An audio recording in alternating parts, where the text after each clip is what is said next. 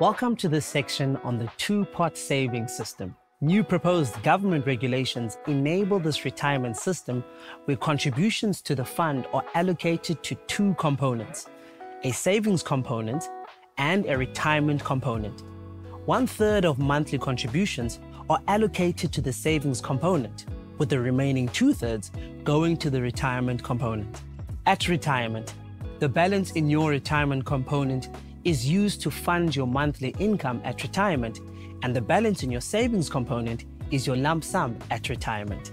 You will be able to withdraw money from your savings component before your retirement in the case of emergencies and subject to certain rules. However, any excess prior to retirement will subsequently reduce your lump sum at retirement. Any balance that you have in your retirement fund, as at the effective date that the legislation is implemented, will become your vested component. Whatever rules currently apply to your retirement benefit will apply after the implementation of the proposed legislation. On implementation, an amount of 10% capped will be transferred from the vested component to the savings component as an opening balance. This means that the total value of your retirement benefit will be the sum of your vested savings and retirement components.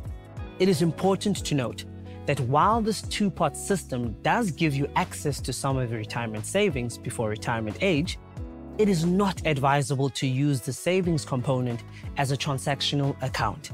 All components are still meant to be used for long-term savings towards your retirement. You will only be able to access the money in your savings component if you really must in an emergency.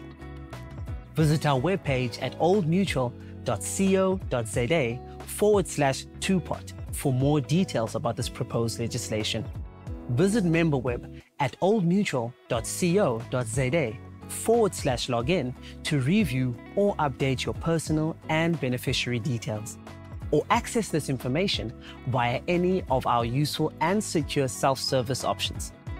You can also scan the QR codes on your screen.